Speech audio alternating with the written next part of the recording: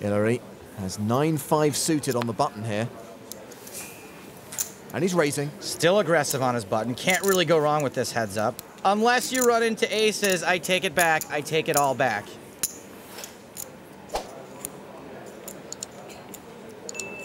How's Pobal going to play it? Looks like he's counting out a re-raise. 3 bets to 1.6 million. Oh man, this would be a bad time to get re-aggressive. All in. Whoops! Oh. All in. One big bluff too many for Hillary. I can't help but feel like him throwing in that last chip was also him throwing in the towel just the teensiest bit. Anyone? Joe, this guy wants you to shut up. His friend's about to win an EPT. Don't worry, sir. Your boy's in great shape. I don't think many people would have predicted this final table going this way, but as it stands, we're 81% to see a relative unknown swipe this title from an absolute shark. Hillary made the wrong move at the wrong time. And there's an ace! A set for Pobal. Hillary now needs running spades to survive. Or running wheel cards. Down to just 4% equity. There's a very good chance he could be drawing dead on the turn. Deuce of spades. Deuce of spades would be a heck of a sweat. The turn card. It's a blank, it's over. Nikolai Pobal has done it. He becomes the second Belarusian player to win a European Poker Tour title. Hillary Sahamies the runner-up. Pobal the champion of EPT Barcelona. Hillary said himself that he's not really a tournament player. I think when he focuses, he's capable of anything. We've seen it in this tournament. I think this final hand is an unfortunate example of an online nosebleeder losing a bit of focus. Dan in the small, looking down at ace-5 suited. He raises to 155,000. King, queen for Victor. Typically, we'd see a 3-bet here. Well, Victor just calls, so we go to the flop. Surprising just call. 6-9-7 rainbow. Shak's got the best hand with ace high, as well as some draws to a gut shot and backdoor flushes. Goes check, check. Well, there's the flush draw for Shak, but Victor takes the lead with top pair. Action card.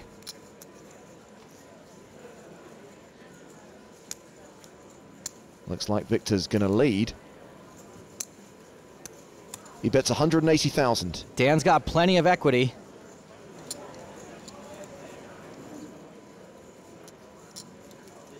All in. He shoves. How much? Well, that should get the attention of the rail. I think Victor's got way enough chips to make this call without sweating it too much. If he does call, there is a 66% chance that he will win his first ever live title.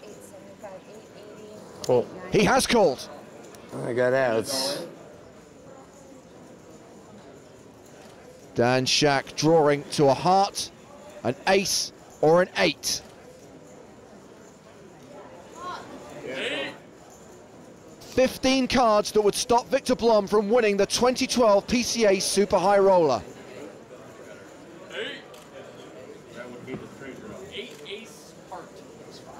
Will the Queens hold? Ace. They do! It's all over! Somebody call the Blom squad because this kid is blowing up. Yeah, you killed me, heads up. To the victor go the spoils, $1.25 million. Jack 10 for Roger. The old two-handed peel to go with it. Don't see much of that these days. I'm for it.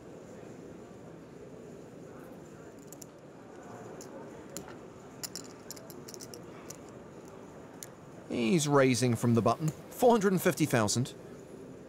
Ace 10 for Steve O'Dwyer. Uh-oh, Steve's doing the dominance dance. He calls. Plays it kind of slow. The flop is Queen 8-8. It's a gut shot for Sippl. O'Dwyer still ahead with ace high. O'Dwyer's playing in flow. He's checked the action to Sippl. And Steve can now call a lot of C-bets because it's a smaller pot. It's a chunky C-bet from Roger, 750K. And I don't think Roger's going to have much here very often. O'Dwyer calls. The turn card is a deuce. It changes nothing. Can Roger dump? Nope. Check, check on the turn. The river card, a 3. It's a brick. Sippl misses its draw. Ace high is the best hand. O'Dwyer checks for a third time. I'm all in. And Sippl bluff shoves the river. Roger. Roger, what are you doing to me? This is really tricky. Last time Raj did this, he was stronger than the drinks at the players' party. But this is not how most players are going to play their bluffs. And that is certainly the kind of thing a player of Steve O'Dwyer's caliber is going to notice.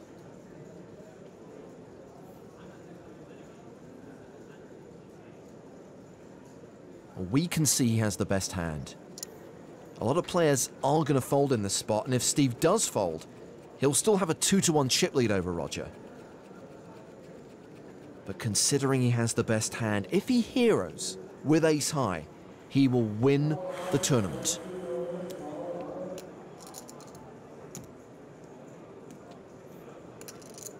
I think a 10 is pretty good. Father Time is going to need some time.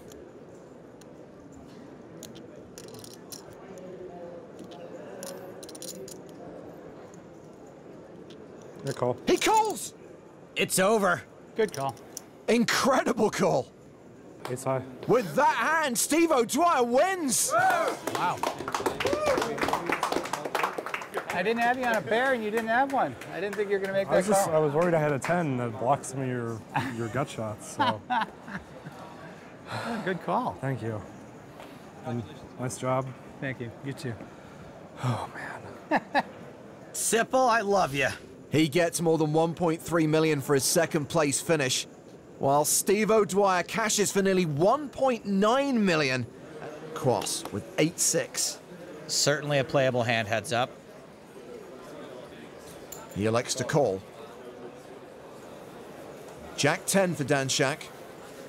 And he checks his option. Dan, the slight favorite, headed to this flop. Shaq still ahead with a pair of 10s.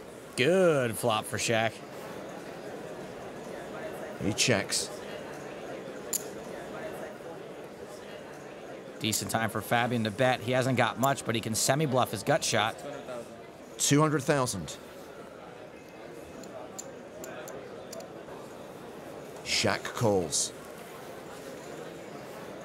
The turn card is a 9. It gives Fabian a straight. It gives Dan Shak a straight draw. Oh boy, that turn should bring more action than Dwayne "The Rock" Johnson. Shaq checks a second time. Super good spot for Fabian. He knows in this turn Dan's unlikely to be able to fold anything he called the flop with, and his hand's more disguised than Gene Parmesan. 425,000. Very easy just call spot here for Dan.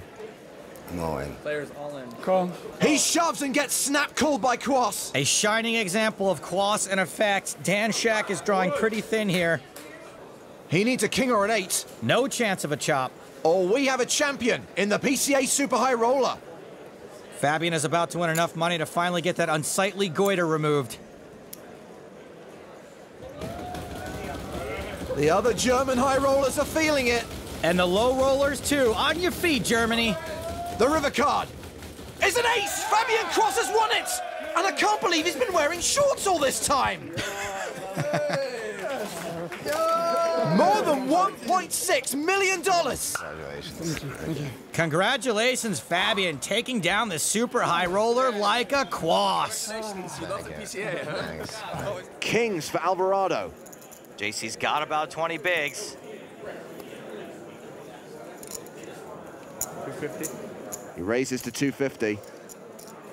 Dan Smith has ace king. Oh, it's all going in here. Really good spot for JC to double up. All in? Smith shoves, Alvarado calls. Now, even with this loss, Dan's still going to have a monster stack compared to JC. He'll still have more than a 2-1 chip lead. Don't assume it will be a loss. Dan Smith has got lucky from time to time in this tournament. Truth. He does have an overcard. He does have 30% equity. The flop. Has an ace on it. Oh man, isn't that the story of this tournament?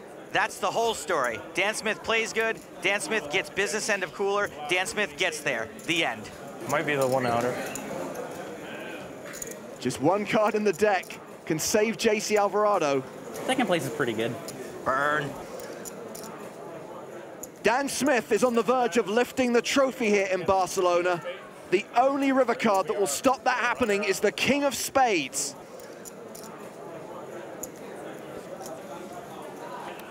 It's a 3. Dan Smith has done it. JC Alvarado's the runner-up, but bow before King Dan, who's earned the super high roller crown. It was destiny. Kid could do no wrong. Thanks for watching this video. Make sure to subscribe for more awesome poker content and check out this video. The YouTube algorithm seems confident you'll like it.